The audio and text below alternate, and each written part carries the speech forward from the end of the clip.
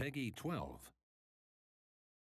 Ubisoft has a really good pedigree of creating really awesome driving games. You know, Drive San Francisco came out a couple years back now, but it was really fun. It had really incredible mechanics.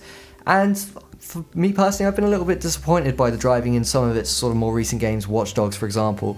And I'm really quite looking forward to getting out into this large, expansive America and just being given the opportunity to drive wherever I want across all of these different landscapes in some really pretty looking cars.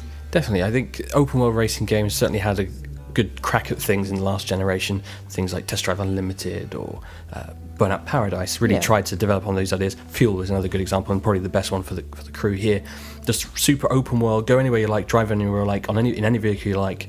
But this time with the power of next gen, with improved servers and everything that Xbox One brings, we're really looking forward to a much smoother drop-in, drop-out multiplayer experience, as well as some really crisp driving. Yeah, I think sort of seamless multiplayer is quickly becoming this, you know, sort of generation's buzzwords, along with particle effects, and the crew obviously has both of those in abundance. You know, it looks beautiful, and the multiplayer is really going to be the sort of selling point here. Obviously, you can customize and build these cars any which way you like.